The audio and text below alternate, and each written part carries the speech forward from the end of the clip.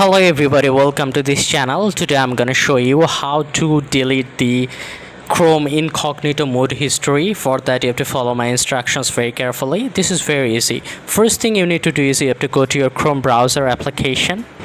Then you have to tap on the three dot button from the top right corner. Then go to new incognito mode. Now you can see that I have gone incognito. Now you can see a search bar here. Tap on the search bar. Now you have to search for Chrome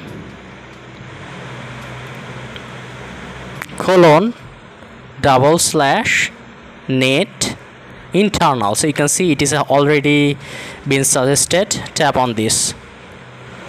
Now you can see at the left side there are 5 options. Tap on the DNS option from the third place. Now you can easily look for any domain if you want from here to clear the history, or you can directly tap on clear host cache. That will help you to clear your history. Just tap on it. Now tap on this button and just click the cross button. That's it. Your incognito mode history has been cleared, and that's how easily you can do it. And if this tutorial helped you, like this video and don't forget to subscribe to my channel. See you in the next one.